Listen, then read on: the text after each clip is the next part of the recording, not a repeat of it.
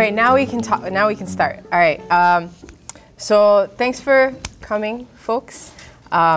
So my name is Tatiana, and this event or this talk is about the tasks of the left in the post-Pink Tide era.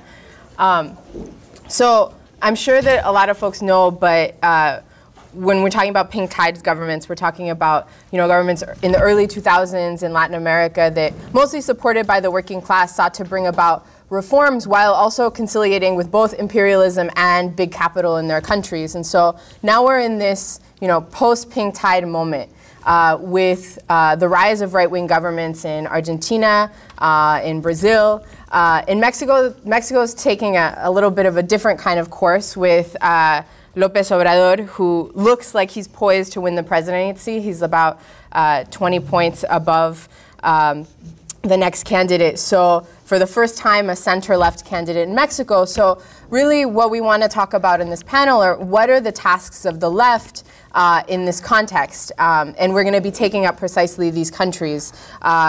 And so we have Paula Varela, who is a militant with the Partido de Trabajadores Socialistas, the Party of Socialist Workers in Argentina. She's a professor at the Universidad de Buenos Aires and investigadora. And she's a researcher at CONICET. And then we have, and so she's going to talk about Argentina. We have Jimena here, who is a militant of the Movimiento de Trabajadores Socialistas and a professor at the UNAM in Mexico City. And my name is Tatiana, and I live in New York, but I used to live in Brazil. I lived in Brazil for 3.5 years and was a militant of the Movimento Revolucionário de Trabalhadores, the movement of revolutionary workers. And I also am a writer and editor for Left Voice.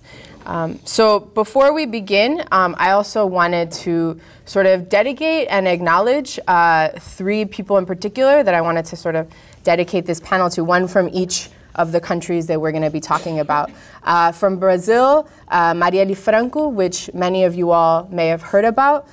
She was a city councilwoman for the PSOL, the Party of Socialism and Liberty. She was a black woman, a lesbian woman, who was gunned down in the streets of Rio about 2 months ago. Then also from Mexico, Roxana Hernandez, who was a trans woman who was in the migrant caravan, who was seeking asylum in the US and was detained in a detention center and died in ICE custody just a couple days ago.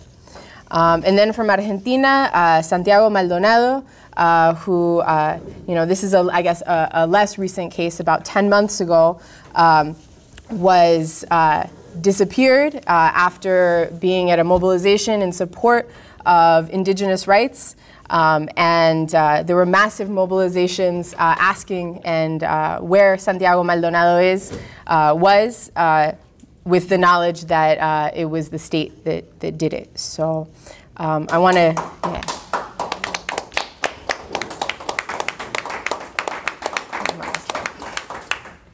I just wanted to acknowledge those important people and what's at stake really when we talk about Latin America and imperialism and so forth. So I'm going to start off talking a little bit about the situation in Brazil.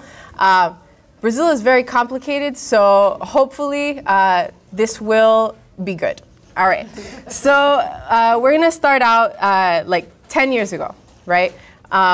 In June of 2008, when, just to sort of show a contrast, right? So in Brazil, 10 years ago, the New York Times wrote a piece in June called about Brazil, and it said, "Strong economy propels Brazil to the world stage." And it said, Brazil is South America's largest economy, and it's finally poised to realize its long-anticipated potential as a global power. At this point, Inácio Lula da Silva was president. He was with the Workers' Party. He was starting his second term. He was, dubbed by Obama the most popular politician in the world. And he was very much a favorite of the Brazilian working class and had built a capitalist consensus around him, around maintaining massive profits for the capitalists. He and the Workers' Party, sort of were born from massive metal workers' strikes in the 1980s during the transition from a US-backed military dictatorship in Brazil to democracy. And after running for president several times and losing several times, Lula rode the pink tide wave and made it to the presidency. And his presidency was really characterized by massive profits for the capitalist and a booming economy mostly based on exports of soy and steel, as well as Petrobras becoming a very important oil industry. And in this context, where the capitalists are making huge profits, Lula provided modest welfare programs, crumbs, really, compared to the scale of the wealth produced, but also really meaningful to the people who received those crumbs. When I lived in Brazil, it was really common for people to say, like, we didn't have meat on the table until Lula, for workers to say that. It also, he expanded credit a lot. And so it allowed working class people to, for the first time, be able to buy washing machines, furniture, cars, things like that, things that they wouldn't have thought possible in the past. Creating very much a working class base for Lula and people who really supported him. But of course, Lula's presidency was one of class conciliation. It was an attempt to show, that you can rule for those on the top and those at the bottom at the same time. And it was this idea that this is the new and realistic left, right? That, we need to give up on these ideas of insurrection and revolution. That's like old and, whatever. And that realistically, what we need to do is to make life better for working class people is humanize capitalism, and that's the best way forward. And really the story of Brazil and what I want to try to get to today is that this is a failure, that's not true, that doesn't work. It's a story of the failure of this project of a humanized capital. And it's a story of the particular failure in a semi-colonial country where imperialism and big capital, both national and international, refuse to allow even the smallest concessions, particularly during times of economic crisis. So where we're at now, 10 years later, is that Dilma was impeached 2 years ago, the Workers' Party president. Lula's in jail, and the Brazilian economy is in shambles. Crime is high. Rio is militarized. The new president, the soft coup president, his approval ratings are like 3%. We think Trump's approval ratings are low. No, 3%. And there's, small but important mobilizations, quite small at this point, calling for a return to the military dictatorship. And so how did this happen in 10 years? And that's, I guess, the question to think about. So I'm going to fast forward a couple years after, and first talk about what happened in June of 2013. Because I think part of what we see in Brazil, I think it's easy to say, oh, there's just this big right-wing shift. And yes, I mean, absolutely, in politics, the right wing is in the government, but also there have been left mobilizations, and I want to point to that because in June of 2013, there were some of the biggest mobilizations in Brazilian history with where, the PT government was beginning to implement some austerity measures, and it was like, all right, guys, the economy, we need to, fix it. So let's up the prices for the metro and the buses.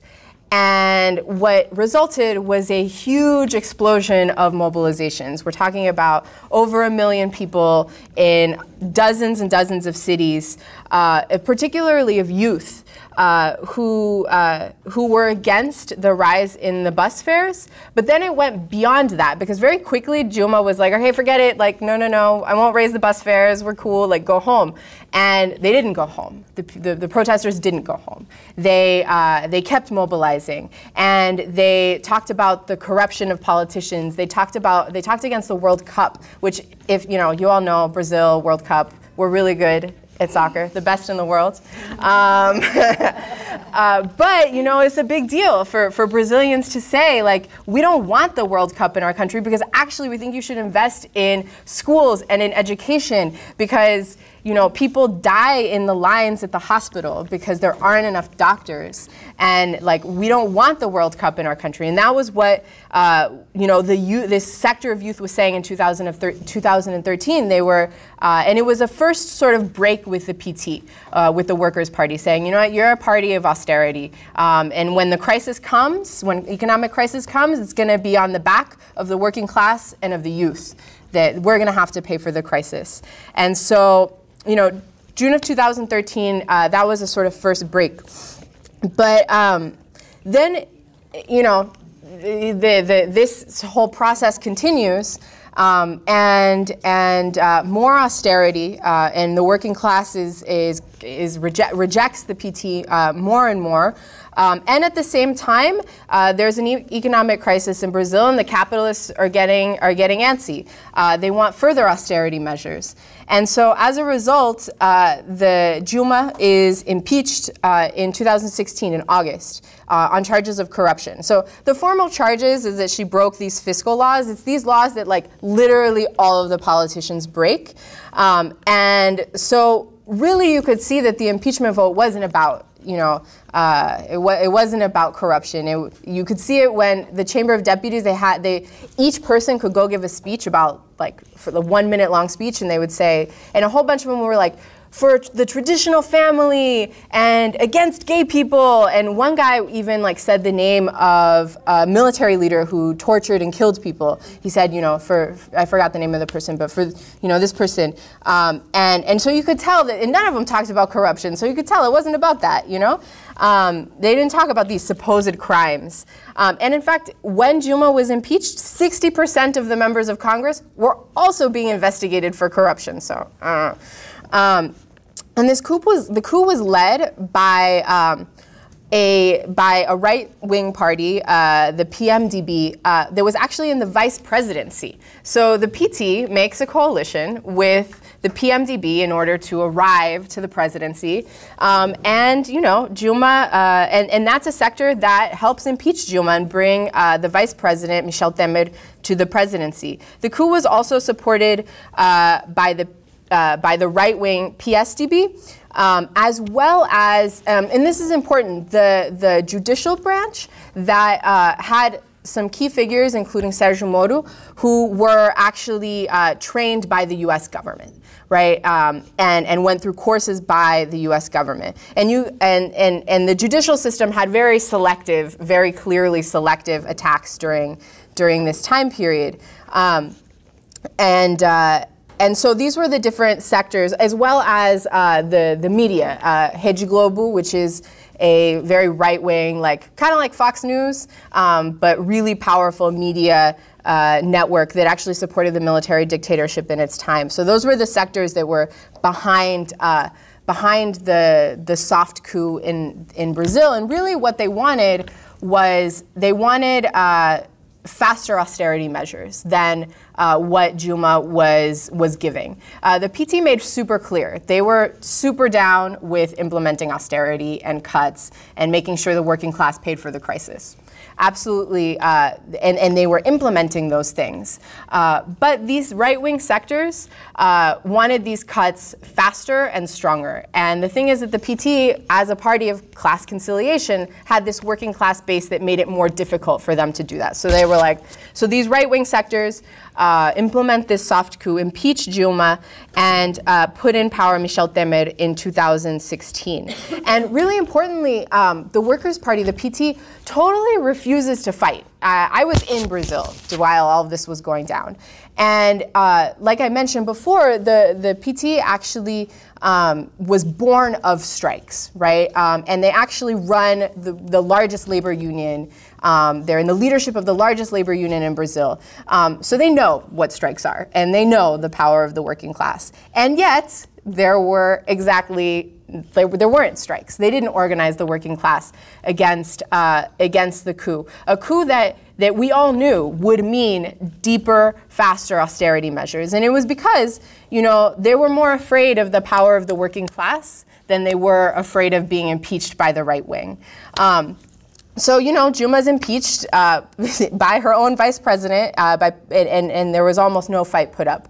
They had some marches. I went to one where they had a stage, and there were thousands and thousands and thousands of people in the streets, but they just had a stage that have speakers, and the speakers would be like, "This is fascism," and then they'd have a samba band come up next, and I'd be like, "Guys, if this is fascism, like, why is there a samba band? Like, come on." Anyway, so that's kind of how they fought, which was not fighting. And so, we absolutely, this is an advance of the right, but it also is and I would say that since there's intense political polarization in Brazil, with potential, with obviously the right advancing, but also there being potential for the left.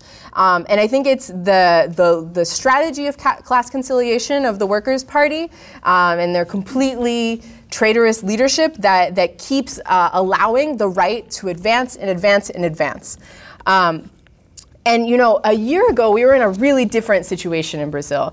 In Brazil, a year ago, there had been 2 general strikes. They were, in May, there had been like 150,000 people who marched in Brasilia, attempting to get rid of Michel Temer, because there was a tape that emerged where he basically said that bribery was fine. He endorsed bribery in this tape that everyone heard, and there were hundreds of thousands of people and workers who were mobilized. And they were mad at these cuts and austerity measures that the Temer presidency had implemented. They were mad at the corruption scandals of basically all of Temer's cabinet. And so there were, two general strikes and against the pension reform and against labor reform. But instead of the Workers' Party leadership, the leadership of the unions, continuing to organize general strikes, to organize a general strike that was more than a day long, they really tried to contain the movement, right? So they organized a strike, and then they were like, okay, well, there's no, people don't want to continue. But we can see by the fact that even with their very lukewarm mobilizations, there were still so many people mobilized that there was actually a base of people who did want to fight. But still, the Temer's measures passed. There was a freezing of education and healthcare budgets for 15 years. Complete gutting of labor legislation and pension reform that would completely deny retirement pensions to millions of Brazilians. And so it was really, the right was able to advance, but because the unions led by the Workers' Party refused to really put up a fight, to put up a real fight. And now it's, a year from then, and we're in a much more reactionary situation in Brazil. The situation has become much more right-wing. The coalition that I had mentioned at the beginning, the PT, the Workers' Party, had been able to put together a coalition of, when they were ruling, of not just the working class that supported them, but a coalition of several different sectors of important capitalists in Brazil. We have Petrobras, which is the oil company, which is partly nationalized, partly privatized. We have the financial sector. We have massive agricultural businesses, and we have contractors like building contractors. And sort of Lula, what he had done was try to bring all of these sectors together and say, look, you all can profit all at the same time while we give crumbs to the working class. This is going to work out great. Because there's an economic crisis, these different sectors are now in competition with each other, and this competition is absolutely conditioned by by imperialist interests. And so this is creating a huge crisis in Brazil right now. We see on one hand a sector that wants to privatize Petrobras, which, like I said, is a combination of public and private. And this privatization is very clearly in the interests of multinational corporations. So, I mean, we saw it like a couple of years ago. There were, you know, like Snowden leaked that the U.S. government was in fact spying on Brazil, and particularly spying on Brazil around Petrobras, because, you know, the U.S. wants oil, and Brazil has quite a bit of oil, the pre-salt oil that they had found. And so what we've seen is in the past years of the judicial branch has played a role of investigating corruption charges targeted in particular at some sectors of big Brazilian capital, at big Brazilian global players, and placing limits on them. For example, Odebrecht, which is a construction company, wanted to rebuild Iraq. Like they were there, they rebuild Iraq. Petrobras, like I said, was one of the biggest oil companies. But both have been targeted by these corruption investigations, putting limits on these sectors, and then in that way strengthening like large landowners that control quite a bit of Brazil. And so the political representation of these, I'm seeing how long I've talked for. The political representation of the landowners, and in particular would be Bolsonaro, who is in some ways a lot like Trump, very right-wing, tends towards being more nationalist, and really reactionary, like anti-gay, like, you know, borderline pro-military dictatorship. And so in this context, we saw just last week these small business owners, small business truck drivers who organized pickets and, you know, put the Brazilian economy into disarray, calling on the government to implement further austerity in order to provide diesel subsidies to them. So we see these sectors sort of beginning to mobilize, and in fact, sectors of those people saying, actually calling for a military dictatorship.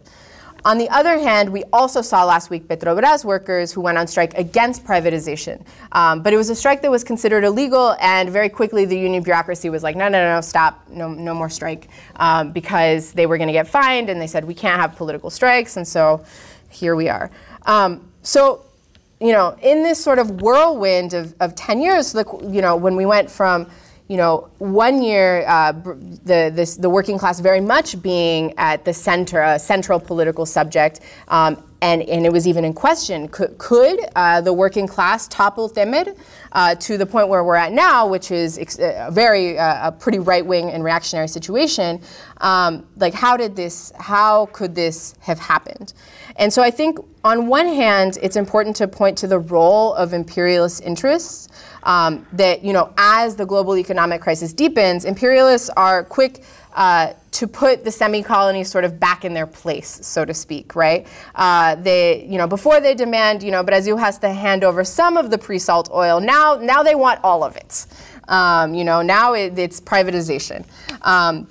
So I think it's, when we talk about the tasks of the left, I think it's central to have an anti-imperialist stance. And it's central in Brazil to have an anti-imperialist stance, and in the US to understand anti-imperialism not just as, you know, being against the border wall, which we are against, being against, you know, bombs in the Middle East, but also this kind of imperialism when we're talking about corporations from the US in particular. And then I think that the other important lesson is that is about the Workers' Party and this idea of class conciliation, the idea that you can fight the right via elections. And you know, we saw how at every step of the way, the working class was willing to fight.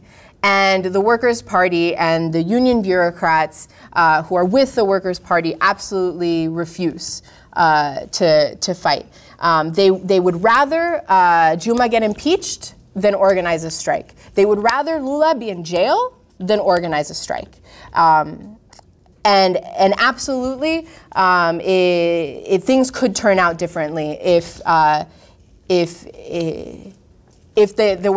working class were put in motion. And so I think that, and then we think about, you know, the left, the Workers' Party is a capitalist party, but you know, unfortunately in Brazil, the largest left party is the PSOL, the Party of Socialism and Liberty, which is a sort of broad party. And they have recently entered into a coalition with the PT. And again, thinking that, you know, you give up class conciliation in order to, you give up class independence in order to fight the right, that you need to be united with the PT in order to fight the right. And I think that we've seen that absolutely is a dead end. That the Workers' Party absolutely doesn't want to put up and fight. And in fact, that the Workers' Party opened the way for the advance of the right. You know, Michel Temer became vice president because Dilma put him there, right? And it's a right wing that the Workers' Party entered into coalition with in order to stay in the government the entire time. And so I think that it goes, you know, sort of beyond that they don't want to fight. It's that the Workers' Party actually opened the doors to the rise of the right. And so I think what's important is, as we talk about takeaways, and I'm going to wrap up here, is that there is in fact a political polarization, one that the right wing has capitalized on and expanded upon, but that there is a necessity for a real left political alternative. And if there was one, the story could be much different. Because there was a real left political force in the working class that could organize the working class to fight against the right wing, not relying on elections, not placing their faith in the courts. Because when Lula got arrested, there were people that didn't want him to give himself up to go to jail, and he said, no, I'm gonna go turn myself in and prove my innocence. And it's like, prove your innocence, like.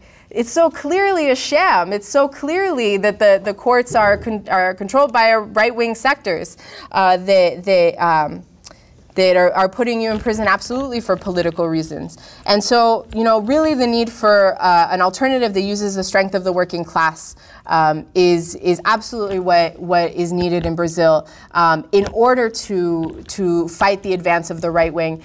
And I think, like I said, and I think that is possible, because I think that the situation now is characterized not by just a march of the right, but rather by a polarization and a complete lack in the left of being able to organize the working class to confront the terrible measures of the right. So I'm going to end there, and Jimena's going to talk, and then afterwards we'll take questions.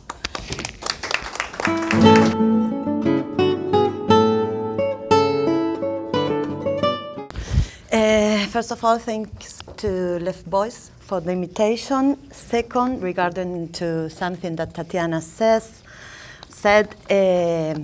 you don't have Messi, do you? I don't know. Well, perhaps we can talk about that later.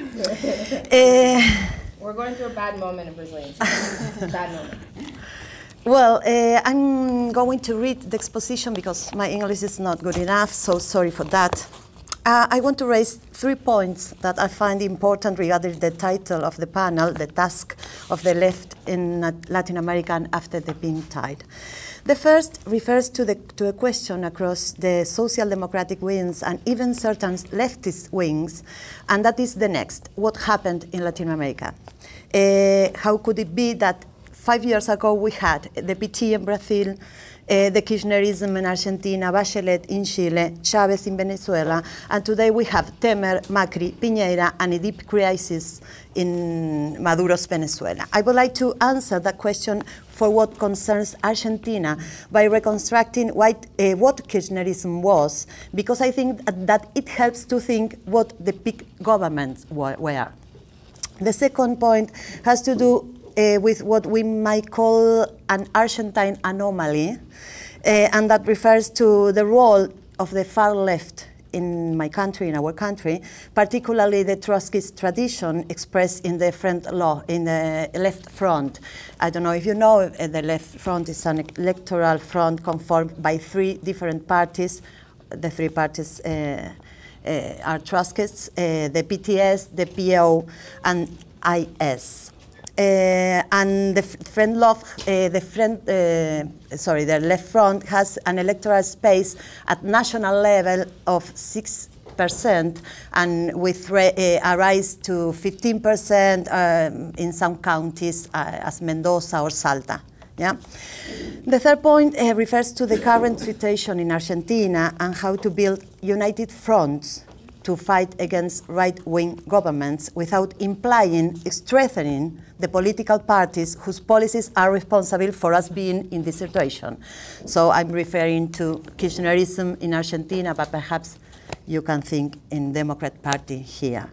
In other words, how to fight together against attacks on the labor movement, on democratic rights, on the rights of minorities, on social movements, and so on, without that meaning work for them, for that parties. Yeah?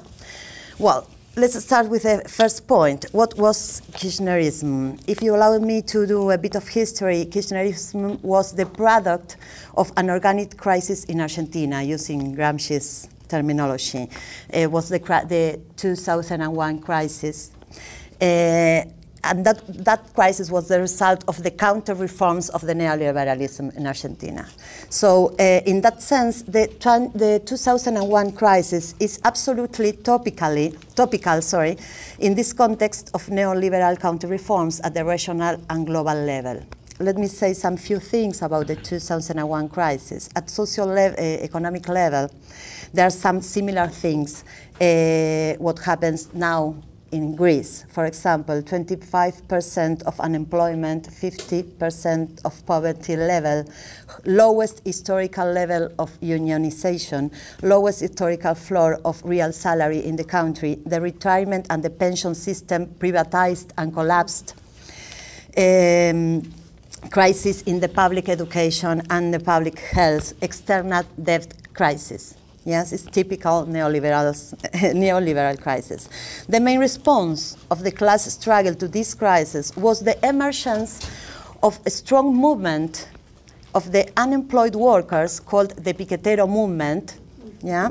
And the workers managed factories movement as Sanon. I don't know if you know, I'm going to talk about Sanon later. This is an important thing, because these two workers' movements were also expression of policy neglect and cooperation of the union bureaucracy. So these two movements, on one hand, shows the strength of the working class, creating its own movements. But on the other hand, it shows its weakness because the union bureaucracy politics. There are some in fact, Kirchnerism was the response to that crisis, yes? And in a sense, and there's a very interesting debate in Argentina about that, the main task or the main goal of Kirchnerism was to rebuild the institutions of the regime. And in a sense, they did. Well, there are some economics bases that make the Kirchnerism possible. First, the devaluation of 30% of the value of the Argentine currency that depressed the value of the labor at the international level. Second, the growth of international prices of what Argentina exports to the world, basically agro products. This combination generates a period of non-interrupted economic growth until 2008, something known as growth at Chinese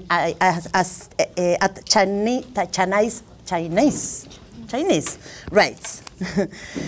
Well, standing on that economic situation, Kirchner government had a policy that could be summarized as employment growth while maintaining the precarious labor conditions that the neoliberalism led. And this is very important because some things I want to point out here. First, unemployment rate falls from 25% to less than 10% during the Kirchner's government, but job insecurity maintains its neoliberal rates, temporary contracts, outsourcing in companies, unregistered job, etc. The real wage growth, but never broke the salary ceiling of the 90s. So after 15 years of Kirchnerism, the real wage in Argentina average was at the same levels at the end of the 90s, of the worst decade of neoliberalism. Union activity improved without changing the unionism rate that remained at the levels around 37%, that is the level of the 90s. I know you are thinking that this rate is very high. Yes, and it is compared with the 11% in the United States, but compared with the 65% that Argentina had in mid-80s, it's very low. For example, Tatiana was talking about the privatization of the public utilities. During the Kirchner government, the public utilities maintained in a private sector. So there was not a renationalization of the private utilities. And the last point is the payment of high percentage of Argentines' external debt, recognizing its legitimacy as the mechanism of national subordination. Even in 2014, a new indebtedness with the Paris Club that implied a new devaluation carried out by Cristina Fernández de Kirchner. So I want to notice these 5 policies for 2 reasons. The first, maintaining the neoliberalism rules of the game is very important because it explains to some extent that those same rules are operating today under right-wing government like Macri. Yes. The second, because these 5 points involved a political struggle between the left, the far left, and the Kirchnerism, in which the left we denounced the Kirchner government for maintaining the conditions inherited from the 90s and fought against that state policies, seeing our insertion in the labor movement and in social movements. This is very important because during Kirchnerism, this requirement and confronting the government policies was accused of being utopian or of being non-reasonable. Even the Far West was accused of playing in the hands of the right wing for criticizing. In short, Kirchnerism was presented as the realistic policy versus the unrealistic policy of the far left. Well, 15 years after that, now we can see that what plays into the hands of the right is precisely not to carry out more radical political measures, because that leaves the ground prepared for the return of the right-wing parties, as we can see now in Argentina. Unfortunately, as the history of the class struggle shows, and as Marx understood 200 years ago, what is shown is as completely utopian is the idea of a human capitalism. The recent history in Latin America leaves the balance of teaching that French workers and students were not so wrong 50 years ago when they wrote on the walls, "Let's be realistic, let's ask for the impossible." I don't know the good translation of that, but it's a beautiful phrase, you know. Well, the second point to which I want to refer is what I call the Argentine anomaly, to refer the weight that the radical, the Marxist, and particular Trotskyist left has in the country. The first thing to say is that it would be really a big mistake, an important mistake, to consider that this weight was obtained electorally. Yes? On the contrary, the electoral space of the left front in Argentina expresses a concrete place in class struggle. That is the first that is the dynamic, and it is this dynamic that's playing the permanence and the growth of the left front in the electoral arena. The fact, for example, that Miriam Bregman, Nicolás del Caño are prominent political figures in Argentina responds to the organic relationship between the left legislator and the class struggles. And that organic relationship was not built on the electoral terrain from 2011 onwards. 2011, it was the year that the Friend Love was the left front was conformed. The far left was built in the last 2 decades of class struggle in the country. The far left has a political weight that have been in the 5 most popular movements in the country in recent decades. I want to just to say these 5 movements. The first place, the Piquetero movement, the unemployed movement, yes, and the workers' management factories movement that emerged in the crisis of 2001. I will give a concrete example that I think you perhaps know. It's a known factory, which is an international example of workers' self-management studied around the world, and on which Naomi Klein has made an interesting documentary. You can find it in YouTube. One of the things that was always differentiated Sanon from the other experiences of workers' management factories was that Sanon never fought only for Sanon.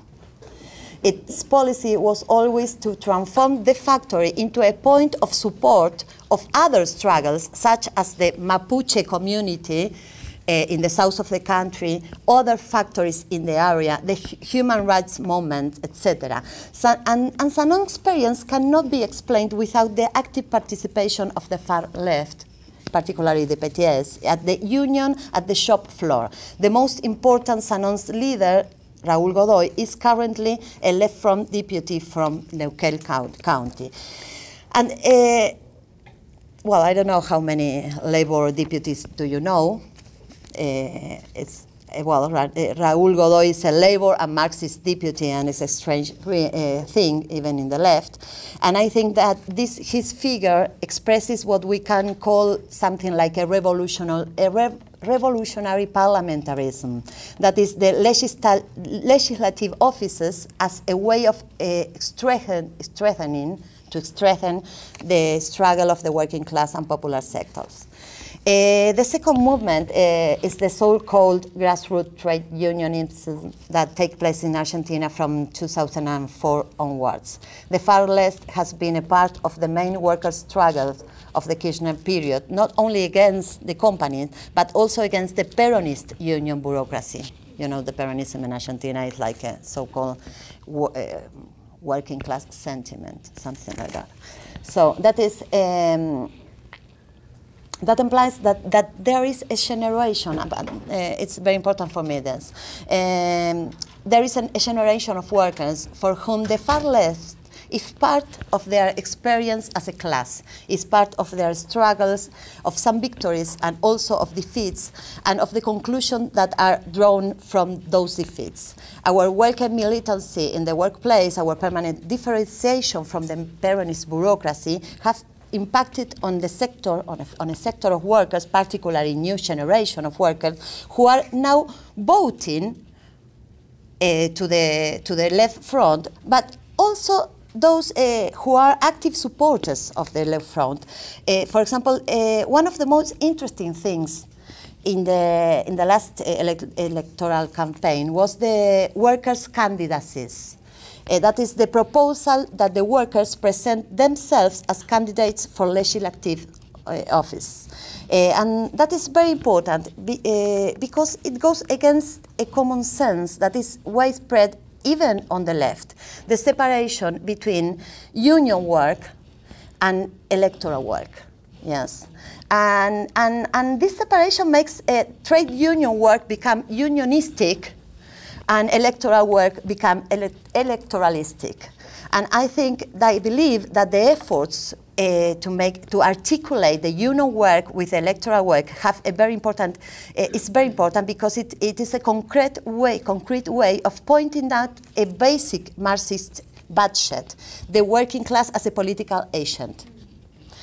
That basic Marxist idea is absolutely revolutionary today in the vast majority of the left. The third movement is the human rights movement in Argentina. You know, Argentina has a very strong tradition of fighting against the military dictatorship in the 70s. That movement has a broad political spectrum from the Social Democrats to the Marxist left. We are part of the movement, building a left wing which is with its own policy. For example, considering that the human rights are not reduced to the struggle for the past, but to the current defense of workers, women, the fight against the police harassment to poor youth in the neighborhoods, etc. That is to say, to conceive the struggle for human rights as an anti-capitalist struggle. Miriam Bregman, deputy front defender of the PTS in the front, the left front, is an undisputed referent of the human rights in Argentina, and you cannot separate her figure as a fighter of her figure as a deputy, and I think that's a very, very important thing. Can you repeat the name? Miriam Bregman. I'm a teacher. Sorry for that. I cannot.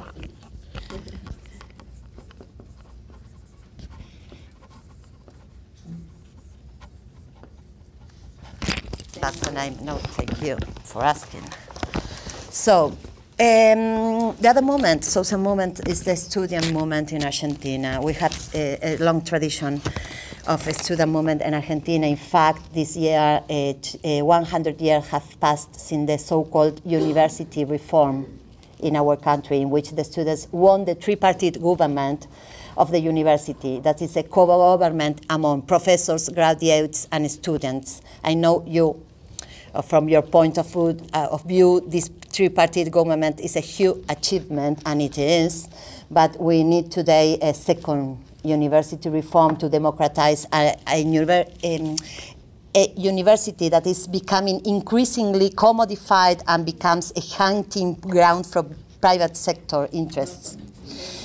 And in that sense, on that road of democratization, we were part of a process, very, very anomaly too, a process in which for the first time in history of the University of Buenos Aires, a department director, the sociology department, was chosen by direct vote of the students. Yes, that was driven by the left, but the left front, the PTS in the left, and the director elected was Cristian Castillo. Is a member of the PTS. He was deputy till I think 2014, and this process led to a reform of electoral regime in the Faculty of Social Sciences, which, while still having very anti-democratic elements, was an advance for the students and their rights to be political agents in the university. Finally, I want to talk just a minute about the women's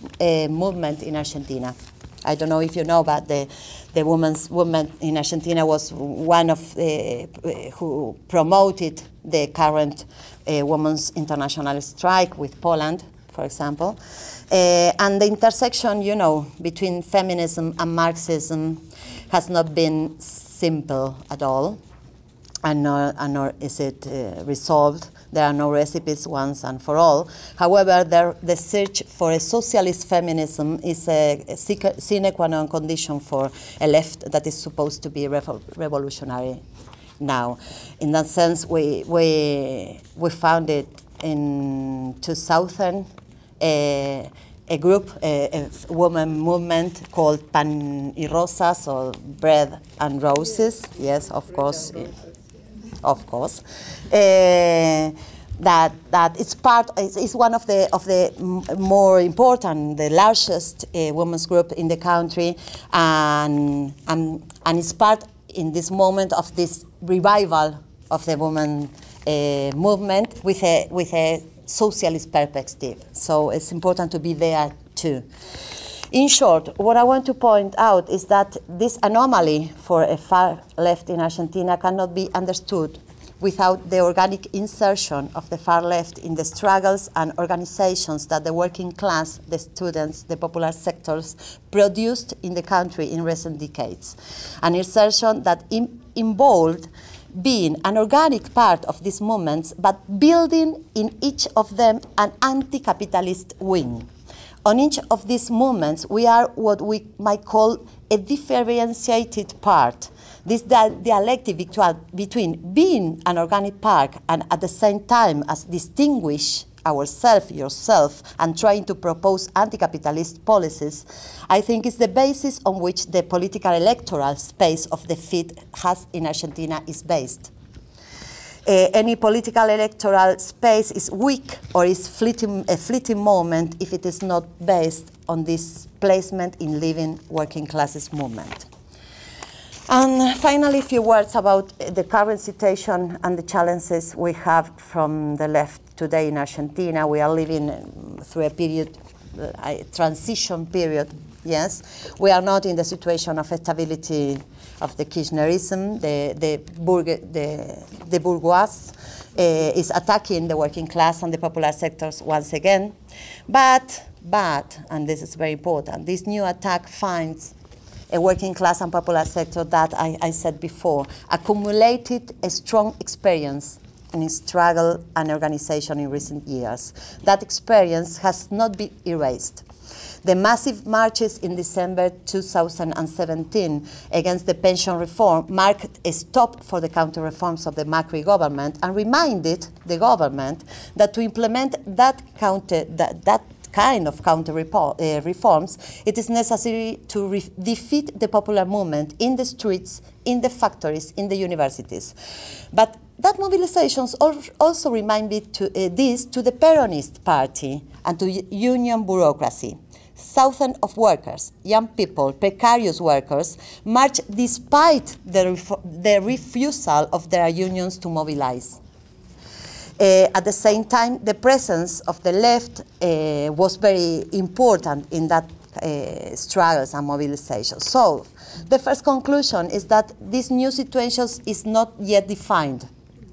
It may imply a new defeat for the working class, or it may also mean a turn to a situation of greater class struggle and social convulsions. Second conclusion, the definition of this period of transition is in the class struggle and not in the polls. The polls can be a support or an obstacle of resistance or to resistance, but they cannot supplant this resistance in the struggle. Third conclusion, if the union's leadership had the policy on facing these new cuts, the situation would be different. What would have happened if in December this union confederation had called to a general strike? It would be very, very different the situation. So if anybody has doubts about whether the fight against the union bureaucracy is a current and important struggle, well, if you see Argentina, you will be convinced of that.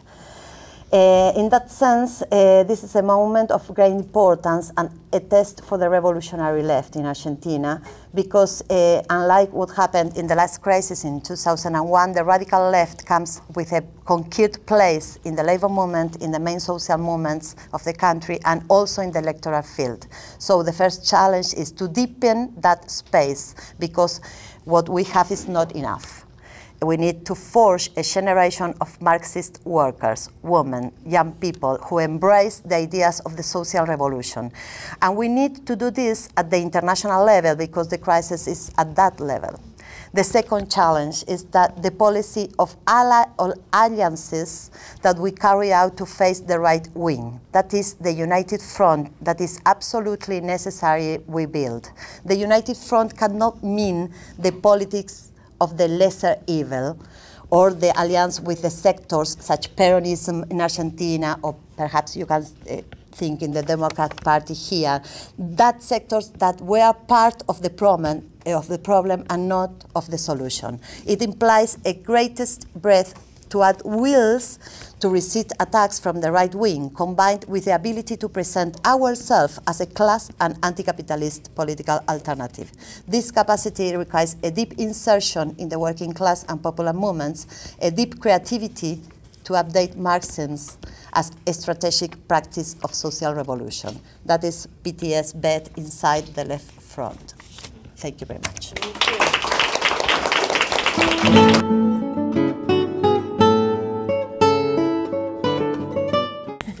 My name is Jimena. I'm going to read because my English is not well enough. Hope this is not being boring for you all.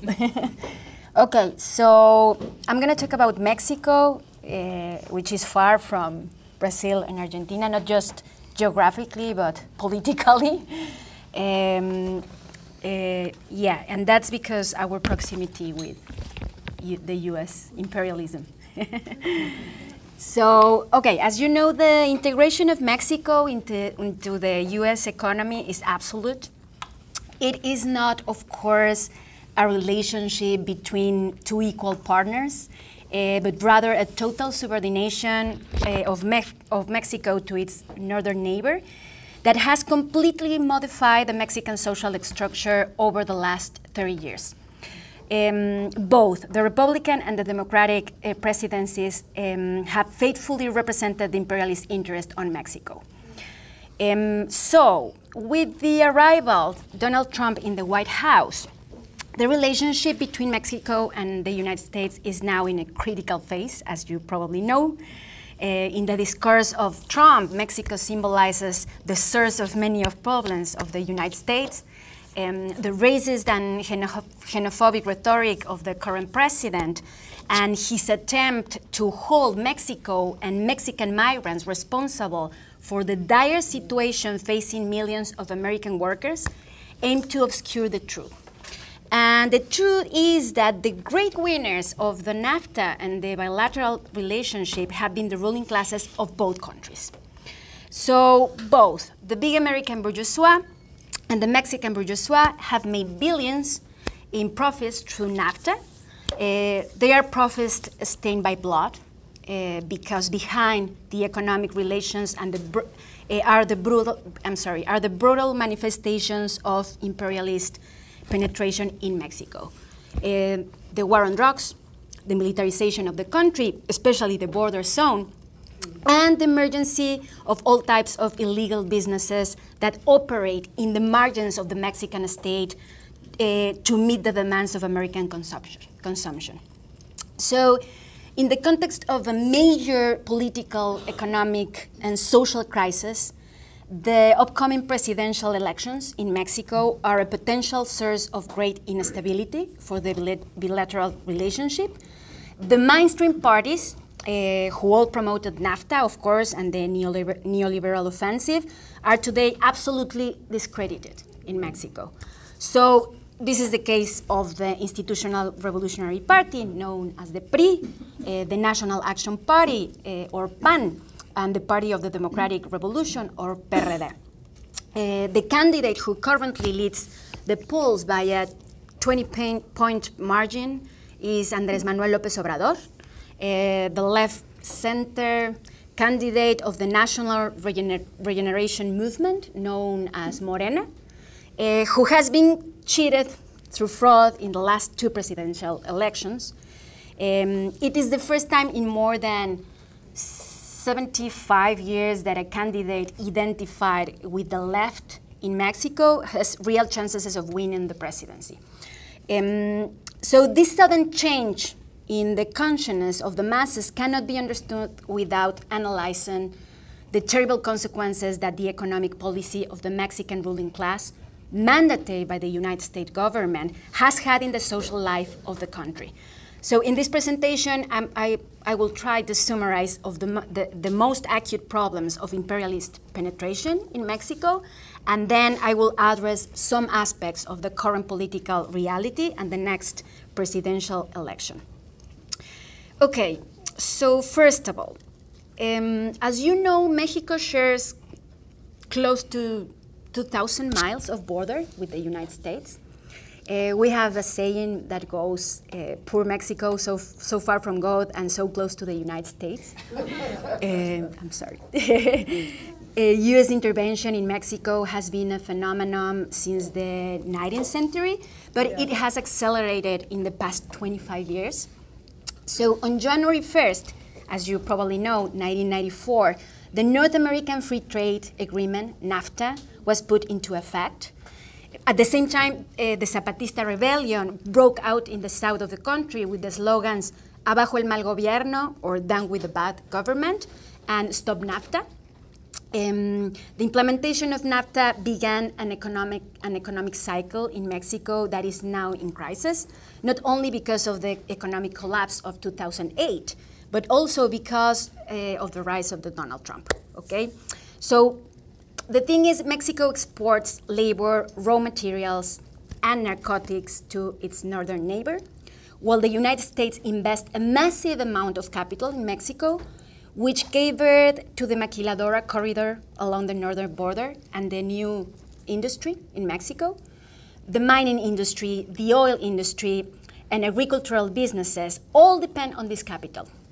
And the US has given life to legal and illegal tourism industries, such as trafficking, both organ trafficking and human trafficking.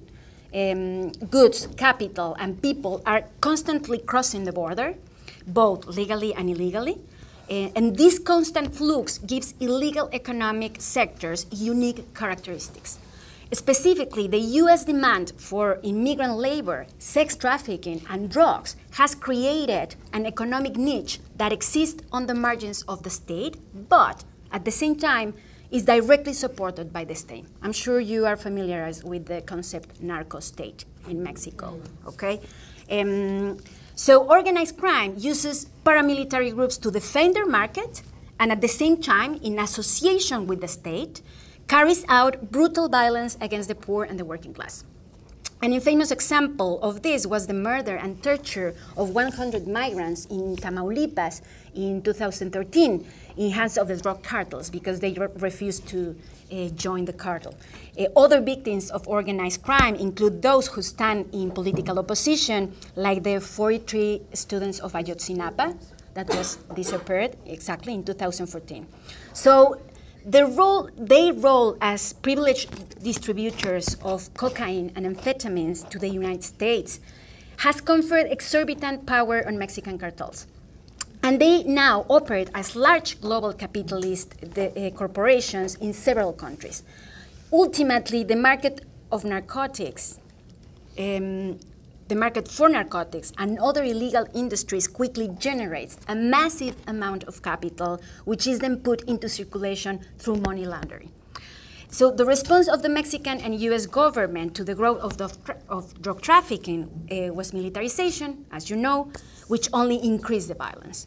The Mérida Plan is the security agreement that the Mexican government and the American government signed to give a legal framework to American military intervention in Mexican territory. The so-called war on drugs that been waged against Mexico for more than 10 years was mandated by the White House under the instruction and operation of US intelligence agencies and the armed forces. The results have been devastating. Even the most conservative figures estimate 106,000 people have been killed. No, 160,000. 160,000 have been killed. 25 million have been displaced. And anywhere from 25,000 to 45,000 have gone missing. So who furnishes the arms in the war against drug trafficking? The US. But in particular, President Trump wants to put even more restrictions on migration from Mexico, but at the same time, he wants to export high-tech weapons without any restrictions. This is one of the terrible and criminal aspect of capitalist system. People is not free to move, but weapons, it's very easy, right? So as The Intercept reported, in April, senior representative of the arms industry in the United States met with the president to agree on how to increase their profits. They had come together as part of the Defense Trade Advisory Group, which advises the State Department about how to make it easier to export weapons around the world. On the agenda for the day was a proposal for something called batch filling, which would allow weapons companies to submit multiple applications for export licenses at a time. And of course, many of the companies present had a particularly large stake in Mexico. There were representatives from Lockheed Martin, which sends Black Hawk helicopters to Mexico, and from Textron, which owns Bell helicopters, also purchased by Mexico military. And there was a representative from Namotali, from which the Mexican military bought more than 2,000 weapons in 2016 for a little over 8 million. So the victims of the militarization and this policy And of course, the exportation of American weapons to Mexico are the workers, the poor, the peasants, and indigenous people. And they also face the increasingly militarization of the border. So as you know, or probably you don't know, but the night of October 10, 2012, a Customs and Border Patrol agent shot and stalked a 16-year-old Jose Antonio Elena Rodriguez 10 times along the Nogales portion of the Arizona-Mexico border. His body was found on a sidewalk in Mexico, not far from the border fence. And we recently learned of the criminal murder of the young Guatemalan woman, Claudia Patricia Gomez, at the hands of the Border Patrol. The death of Jose Antonio and Claudia Patricia was not accidental. This tragedy was the result of border control policies that used increase to deter migrants from entering the United States.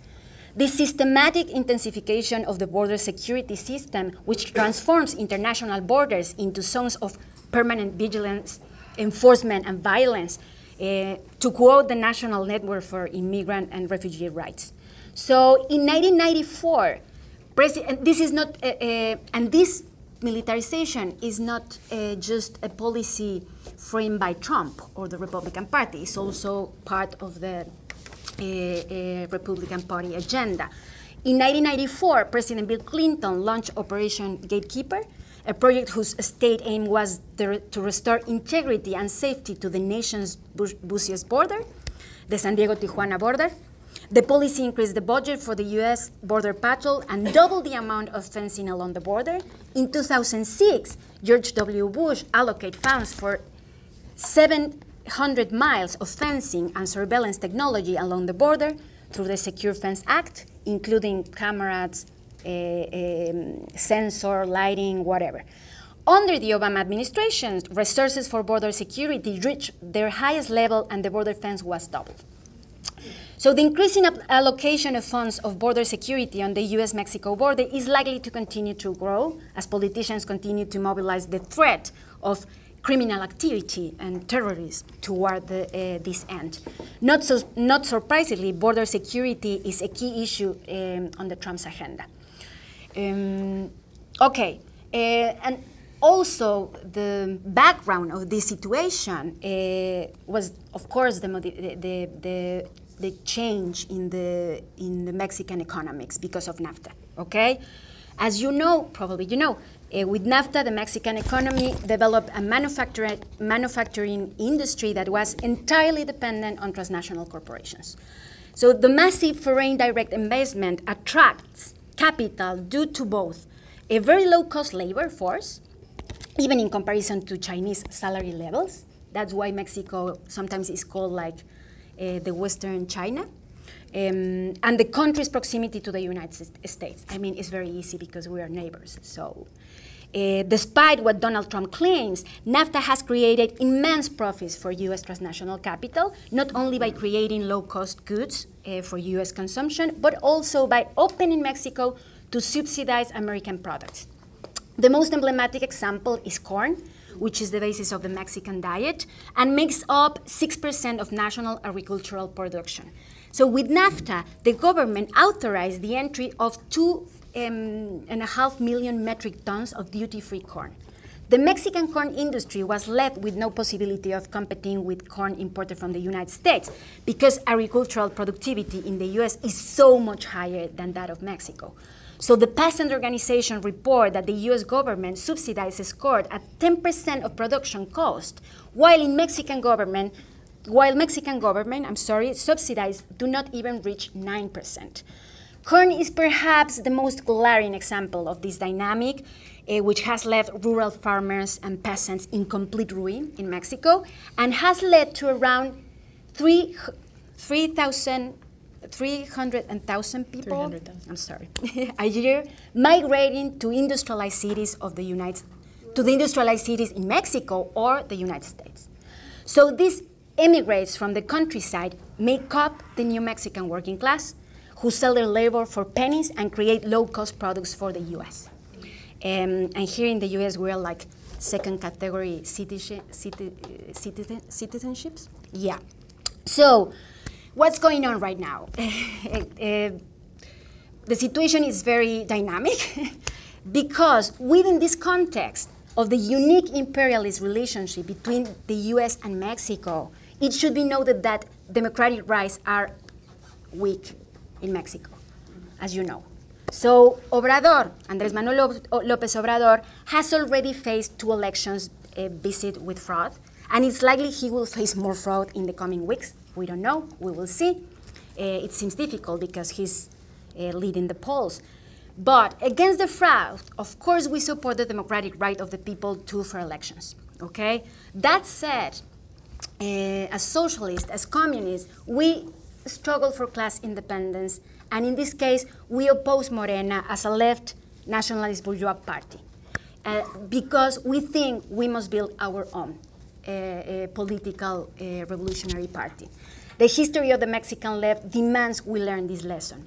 Why? In the first place, the example of the PRI is a demonstration of the failure of the left to maintain class independence.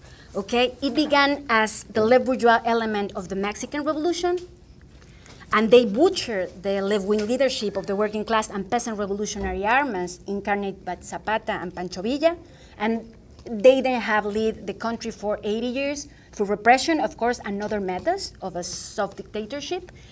And today they remain an authoritarian party that brutalizes the working class. And this is done both through violence, but also in the leadership of the decades-long neoliberal offensive of the country. But they could not rule this way indefinitely. Okay, things are changing because the working class and the people in Mexico are pissed off. I'm sorry. So the working class and the press got fed up. The democratic transition of 2000 was a response to workers' struggle and popular discontent with the pre-government. And this discontent emerged in the last years of the 80s against the anti-democratic maneuvers of the governing regime and was manifested in the explosion of the Zapatista movement in Chiapas, of course. But the goal of the transition was to divert the growing anger and the nascent social movement. I mean, the transition was made and mandated by US imperialists to obstacle the possibility that the pre-regime was defeated by class struggle. With a class independence perspective. So against these democratic slogans of the PRI, against this apparently democratic change led apparently by the PRI, a change that was mandated by the US imperialism, we are opposed, and we continue to fight for the democratic demands of the working class and the people, of course, but not as a stale breadcrumbs given out by the regime, but as a never-sufficient concessions forced on the capitalists through mass struggle and militancy. So even the left bourgeoisie understands the limitation of the democratic transition. It was a failure. Popular support for Morena in this election demonstrates the bankruptcy of the transition. At the same time, it puts the workers and popular movement in a new dilemma. Should we trust the parties that call to reform the Mexican regime? Is the Mexican regime reformable without an acute class struggle or actually a revolution? The same parties that led the democratic transition in the first place? Or should we build a political alternative based on the exploited and the oppressed? So from my organization, we're a small organization in comparison with what Mexico is. You know, Mexico is a big country, but we believe that two tasks of this political alternative, two urgent tasks to build an independent political alternative would have to be the renationalization of Pemex, Petróleos Mexicanos, and the non-payment of foreign debt. I'm going to explain, okay? But these urgent tasks threaten two structural aspects of the imperialist domination over Mexico, okay? The imperialist control over oil and the economic restraint of Mexico to the United States through the millionaire external debt. Petróleos Mexicanos, the Mexican Petrobras, there's always oil involved, right? So Petróleos Mexicanos was nationalized by Lázaro Cárdenas in 1938 as a result of the massive 9-month strike and reprivatized by Enrique Peña Nieto in 2012. And the amount of the Mexican foreign debt whose main creditor is the United States, is calculated in 480 billions. Okay? So, given the special relationship of U.S. imperialism and Mexico, this puts special demands on the U.S. left and the working class. I think so. The workers in the U.S. must fight for open borders, of course, and full citizenship rights for people who live here, of course. It is true. But most of all, but must also fight, the U.S. government against all imperialist intervention in Mexico, which has caused misery and oppression for millions. On the other hand, we believe that it's urgent to build a revolutionary organization in Mexico that break this, the lack of class independency, which is a tragedy for the left in Mexico, and we need to build a revolutionary organization to prepare ourselves to the second Mexican Revolution in the future. So, while the ruling class of our respective countries share common interests and live thanks to the work of millions of workers that today make up the NAFTA economy, I think we, the workers and people from Mexico and the US, share a history of exploitation and oppression that comes from the same bosses and those that governed us decades ago.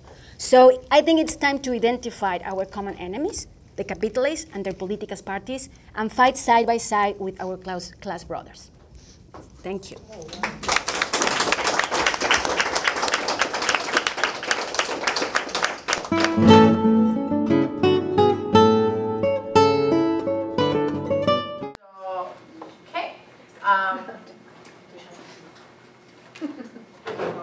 I know, so we're calling three now.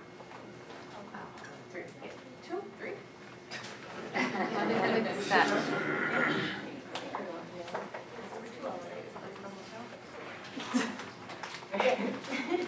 You were the Tatiana, your presentation was very good. I was going to ask about oil workers, but that's right. You recently answered that. I'm wondering if you can speak at all to rural stuff and to specifically anything around, obviously MST, but there's a lot of other landless movements. And if you know anything about the indigenous people struggle over this law in the Congress to change abilities to demarcate indigenous people's territories. If you can say anything about that and how that's playing into your broader struggle of you or your party end result. Thank you.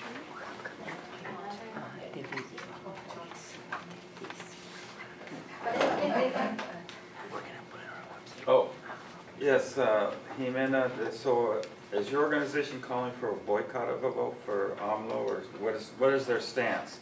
And what is the stance of, you said the United Left, what is their stance? Is it boycott or what?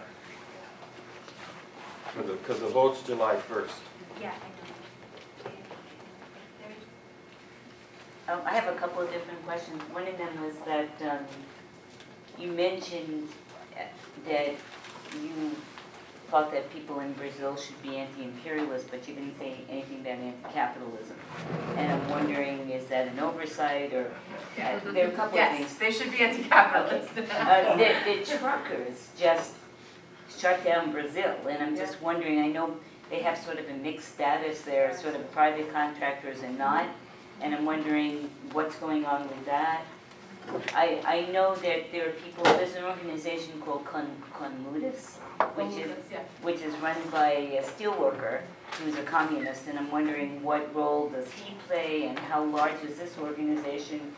And the other question I wanted to ask for you about Argentina, I have a friend in Argentina, so we speak once a week, and I don't know whether I missed it, but she's always reporting on major demonstrations of hundreds of thousands of people, especially in Buenos Aires. And I don't know that you talked about it, and I'm wondering if you could fill that in a little bit about what's going on. I know that there are different unions that are, some of them are pro, the government, some of them are anti, and I'm trying to figure out what the differences are and who's in what and what impact that's making. Okay. Okay, we're going to take these three and then the other three. Is that correct? And we can answer now? Okay, so first of all, yes, socialism, anti-capitalism, yes, absolutely. So, total, yeah, if that wasn't clear, socialist revolution. Right. Okay, so there. No, okay, so the truckers' strike is actually, or truckers' mobilization is actually, it's difficult and contradictory, I think, because at first it seems like, oh, hey, these truckers are, stopping roads, and that's great, and it's sort of, that was my first impression. And then it was like, okay, but wait a minute.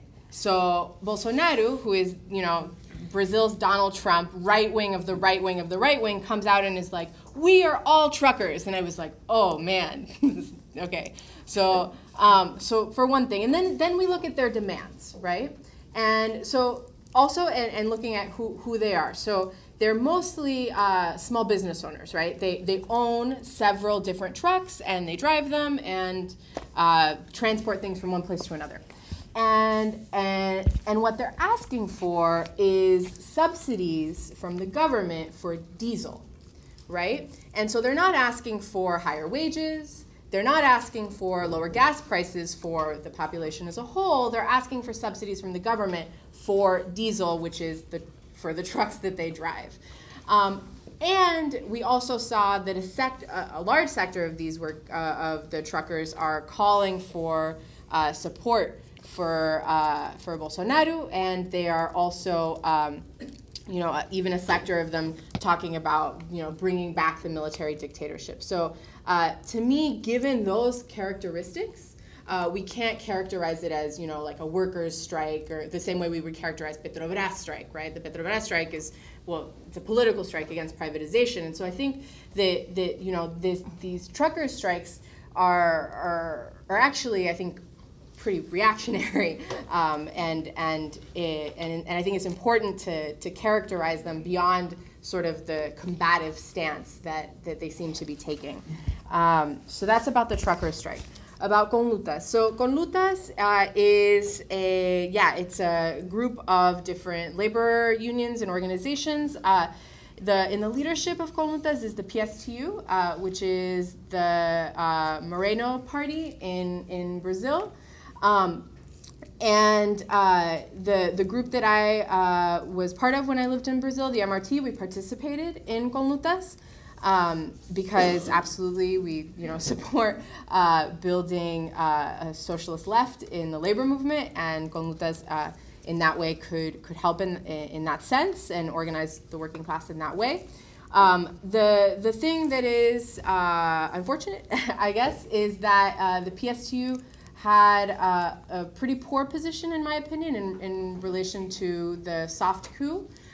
They in some way they said they supported the coup. They said that it was progressive, that Dilma was ousted, and that in fact they should oust all of the politicians, and that this could go in that direction. So their slogan was "Fora todos," out with all of them. And so to me it was a misreading of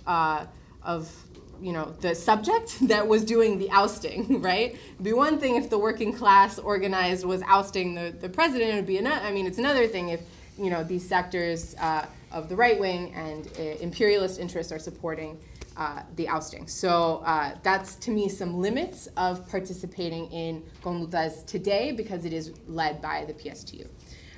In relation to the MST and in the indigenous movement and all that stuff.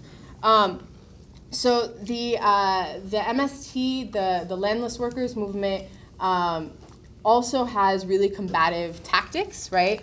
Blocking roads and organizing pretty massive mobilizations. They organize a lot of people, but have been pretty sort of subservient and connected to the Workers' Party. And in that sense, that puts real limits on their mobilization. So I know that the MST, when Lula was put in jail, they had some mobilizations, but there are real limits in the sense that that they're connected to the PT, and it's also the PT always promised them land reform. You know, that was a big thing that the PT did. They were like, oh, we're going to give land reform, and you know, they never did, you know. And so obviously this this coalition with the PT didn't work out so great for the MST. So I think, to me, it would be really important, again, for a left, for a socialist organization to have a real program towards the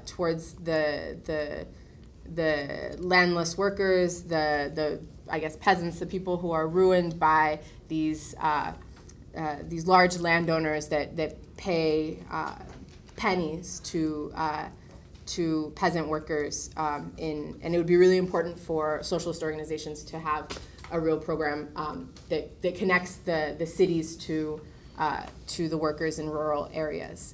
Yeah. Yes, well, I think the turning point was December 2017, because the government wanted to make a pension reform and a labor reform. Yes, everybody was you have in Argentina, you have two types of labor movement. The CGT, Confederación General del Trabajo, it's the traditional Peronist labor movement. And it's in the private sector, yes? Manufacturing sector, transport, but private sector. In 1993, there's a split of that Confederación General del Trabajo, en portugués,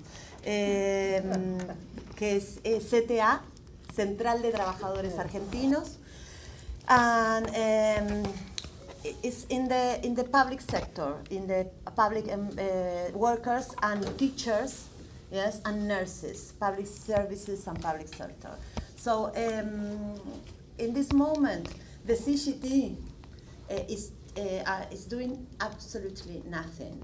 Yes, that's why in December last year, in December 2017, everybody thought that the labor reform and the pension reform was going to be real, yes. Because everybody knows that the CGT was negotiating with the Macri's government. So that's why the December 2017 is the turning point, because there was a massive mobilization, yes. And in fact, the mobilization cannot stop the pension reform, but stopped the labor reform. It was very important. And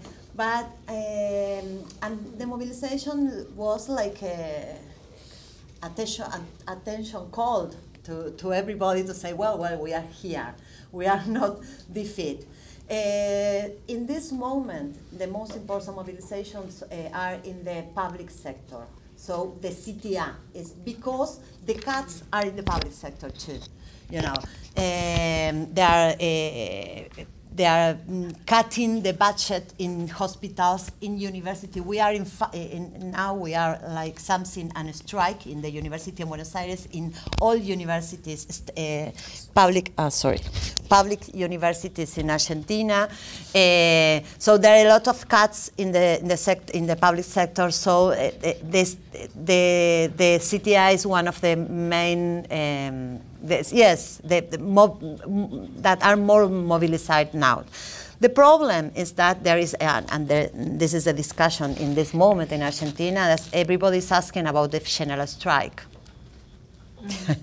Everybody's asking, what happened? Why not? Because everybody's asking, why not general strike? So, and well, of course, we are asking for that, and there is a very interesting in this moment experience. You know, the workers of the subway in Argentina had a very strong tradition, combative tradition. This sector was one of the first in 2004 that began that movement of rank and file unionism, revitalization the last decade, and they are fighting now again. They were repressed. Mm-hmm. Yes? They were repressed in the strike last week. So they are one of the sectors that are asking for a general strike. Well, let's see, perhaps.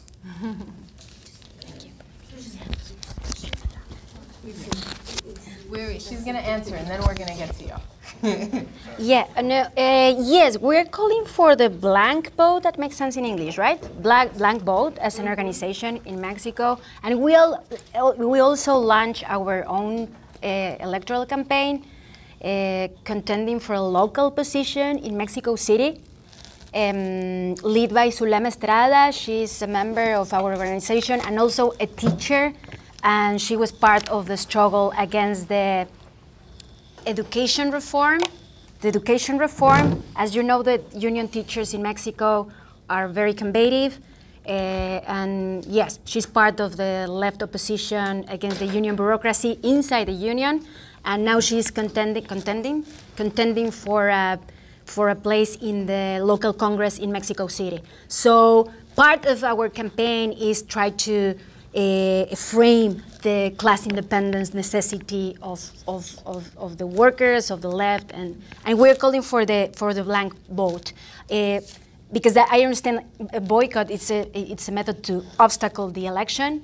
We're not strong enough to do that. And also there's no, everyone is going to vote for the lesser evil in this case, which is López Obrador. Right now, even the opposition inside the unions are calling for vote to López Obrador. Actually, Subcomandante Marcos, the leadership of the Zapatista army, made some ambiguous statements about how position to take on López Obrador, because even López Obrador is not even a reformist as was the Kirchnerismo or also the PT. I mean, it must right wing actually, but it looks like a huge threatening to the regime and the right wing parties and the capitalist parties. So, but we are calling for the blank vote.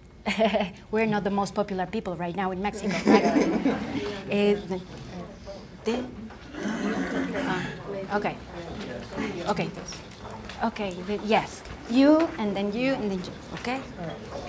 All right. Well, soy Argentina. I am from Argentina, so I'm going to. But this, I have to say, the three are very good, and thank you so much for this update that you provide us. But I would like you to explain a little bit more about the movement of the piqueteros and what was the name of this salon, and actually what they have done in the country and international too. I think they are going, salon is very well known. And for Brazil, I have the sense that what you are saying is that there is a political vacuum in Brazil, and it's only the workers' movement really trying to do something. So what is the future in that sense? And from Mexico, what about about NAFTA? What is the position? I mean, that's a good question. Okay. You and then. Thank you.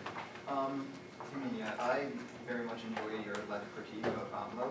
I think it's important, especially as people from America, leftists from America, where the situation has always been dire, to say the least.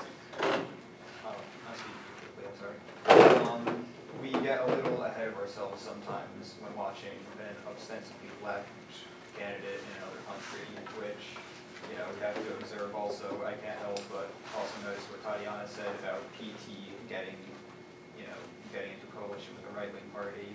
I've noticed that Morena is an alliance with a reactionary party, PES, is that correct? Yes. Social Empowerment Movement? Yes.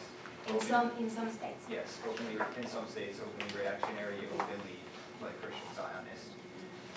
Now, I also, on that note, you also said that it's the first time in close to 70 years where an ostensibly left candidate has a chance in Mexico. I also noticed another parallel with another Latin American election this summer in Colombia. with Gustavo Petro now going to the second round. I guess as a general question, would he be worth, for all three of you, would he be worthy of support from either a Marxist or just a simple opportunist or strategic standpoint?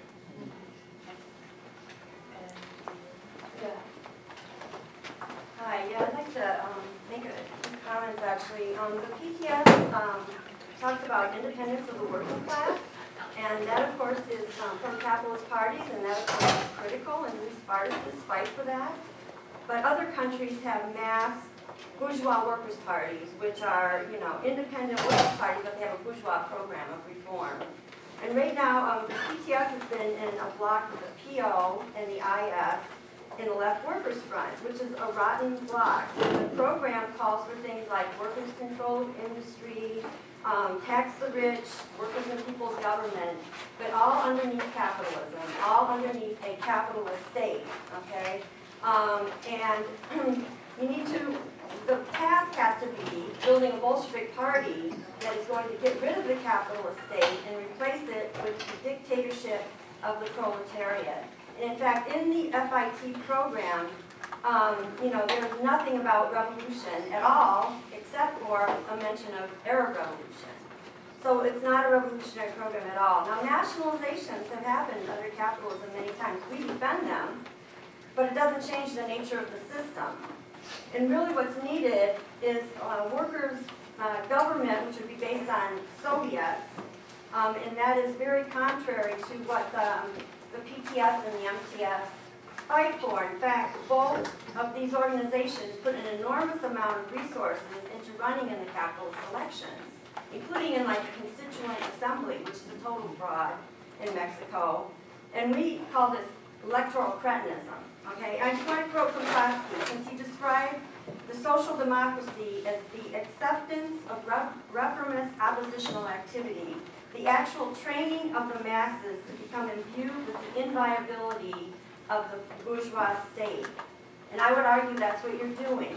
But what Bolsheviks do, Trotsky said, was the training, temporizing, and organizing of the proletarian vanguard to enable the working class to take power, arms in hand. Okay, and as long as all these, even reforms are good, of course we have to mobilize the working class to get them. You don't get them ever, and the Communist International said this too, in the electoral arena. And just one last thing, really the question posed is, are you fighting for reform or fighting for revolution? And the Communist International said the Parliament is in no case the arena to fight for reforms and the betterment of the working class. The Communist Party is there to sabotage it, fight for the dictatorship of the proletariat, which has a mission to abolish the Parliament. And so, basically, I guess the question would be, you know, how can you call yourself Trotsky? Because that's not Trotskyism. Oh, Yeah, we should take it. okay. We're going to answer it and then take your... Yeah, I got you.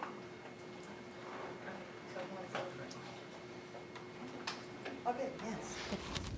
Yes, well, yes, Piquetero movement and the Taken Factories movement.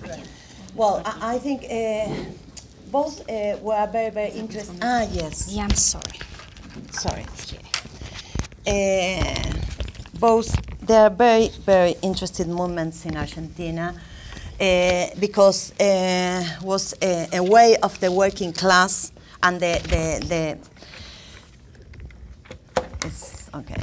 Well, of the working class, but the poorest sectors of the working class was the way they could build a response to neoliberalism. I think it's important to understand these two movements, worker movements. It's important to know that the unions were participate in the neoliberal reforms. If not, you cannot understand why the unemployment can have to build its own organization, you know. So that's the first point. The second is about the factories, the taken factories movement that was very, very important, and it was another response to unemployment. You have one response in the picketeer movement, is a response in the neighborhoods that trying to get food, fighting for work, for jobs, and you have another moment, the taken factories movement, that built another response that was taken the factories. Yes, when the factory was closed, they taken the factories, and there's a lot of there were a lot of factories, taken factories, and there was a very interesting debate in that moment in 2001, 2002 about what to do with the factory, and you had two wings: the cooperative wing, yes, and the workers' control wing, or control, yes, worker control wing. And it was very interesting political discussion, because the point was, why, what are we taking the factory for? Yes. So in one hand, the cooperative wing says, well, we are taking the factory to have shop. Yes, because we need a shop. That's all, and we need to eat, etc., etc. And the other wing said, yes, we are taking the factory. We need a shop. We have to eat, etc., etc. But these factories could be a point of support of other struggles. Yes, I think that Sanon is Sanon because of that, because it's the best example of that kind of politics. You know, for example, there are very, very well, the experience, Sanon experience is beautiful, but they had, like, we could say, like, they tried to have an hegemonic policy, try to make alliances with other sectors of the popular sector. For example, there's a very interesting, when Sanon, they were in danger because the police were going to enter into the factory, there was a strike in the, how do you say, the jail? And then the jail. The jail was yes. The prison. The prisons make a strike and gave the food to support Sanon. Well, when you have something like that, you say, wow, these people is yes, it's very interesting. And well, and I think that's that idea that make Sanon a space of organizing other struggles is what made Sanon very, very important. And the democratic way of Sanon of taking decisions, yes. And what else? And, well, lady, I think, first of all, the FIT is an electoral front, yes, that is conformed with 3 different parties. We are not one party because we have differences, of course. If not, we are formed a party, a common party. And we have a difference in different politics, etc. But we have a common program, yes? And that program is for workers' government. Yes, that's the idea. Is yes, it is. It's in the letter. Right. Yes, it's in the letter. Yes, it's in the letter of the program. It's because this electoral front wants to put on the agenda, on the political agenda, that point that the workers can be the government, that the workers can make politics and can take the political class out of the government and make politics themselves. So I think that the one important thing is that the FIT is an electoral front. It's not a party. It's not a revolutionary party. It's an electoral front. So and I think I don't agree with you that we waste so much energy and time in elections. Not because I don't think that elections are very important, and they are very important. And I think Trotsky thought that they are very important. But what I try to say is that what we do now in the electoral arena is a product of what we do in this class struggle. In Sanon, in the factories where we are, in the human rights movement, in the women movement, we build our power, our small power. We need much more power than we have. We build our power in the class struggle and in the real movements, yes? And the elections and the electoral arena is a way of saying it in a loud voice to a lot of people. And I think that, for example, it's not a casualty that, for example, a worker as Raúl Godoy, the main leader of Sanon, is our deputy in Neuquén, in a county in the south part of the country, because it's the expression of what we want to do with the elections and with the parliamentary, to be the representatives of the working class, and to strengthen the class struggle with its position, his position in the parliament. So I think that's what we think about elections.